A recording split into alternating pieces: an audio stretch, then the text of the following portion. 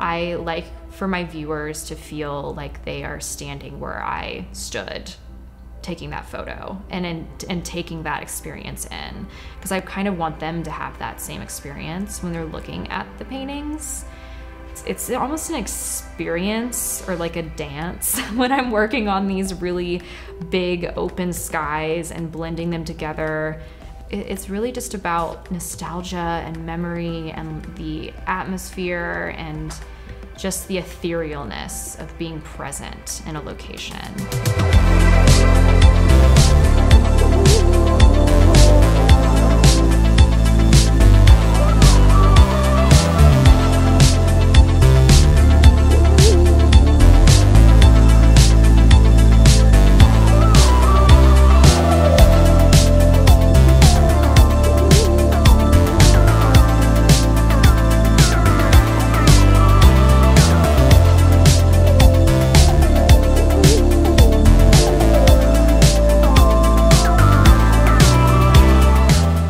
To Otis College of Art and Design for graduate school and fell in love with the wild sunsets and the crazy cityscapes of LA. And while I was there, I would often go to overlooks to kind of take in the city from a distance.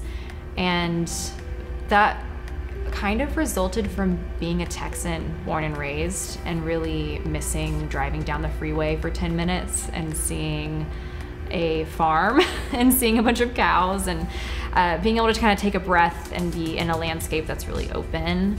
While living out of state, I missed a lot of specifically the restaurants and fast food places that I used to go to. So in between semesters, I would drive back home, and Marfa was kind of like this transitional desert landscape that was just a place where I could take a breath, a place where I could just be back in Texas and be back home. And I was really inspired by the endless landscapes. It's almost like being on another planet or something like that.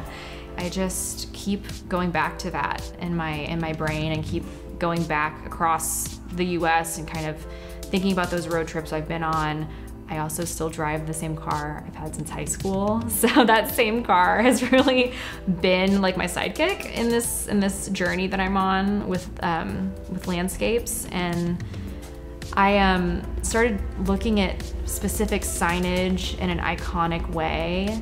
And I started to have this nostalgia for the place I used to live and the place I grew up in, and I also translated that into the landscape I was living in LA, and it all kind of meshed together into this like Western US road trip adventure that I just keep going on in my brain all the time.